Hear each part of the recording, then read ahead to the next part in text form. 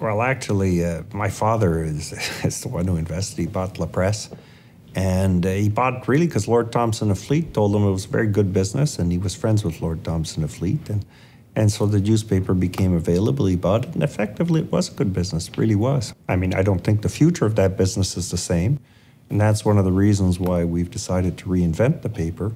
And we've created a new tablet now. And that new tablet's going to be a very different medium. It's going to be a newspaper, yes, but it'll be a blend between a newspaper, a magazine, and a television station. And you'll be able to kind of, finger your way through the process to be able to get whatever you like on an interactive basis, depending on what the viewer likes best or what the reader likes best. And without the employees and the unions and our management, we wouldn't be there. But yes, it is innovative, it is different. We came to the conclusion that only global marks and global, really strong brands could survive in that business through the internet. It's important, I think, for any society to have a number of diverse opinions and a number of diverse outlets to be able to, for individuals to be able to form their opinions. La Presse is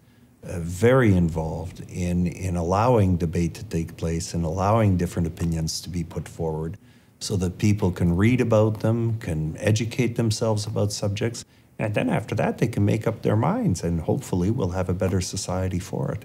So we're very proud of the contribution that we've made in the past, and we intend, of course, to continue that contribution. And hopefully it could be even more exciting now with our new tablet.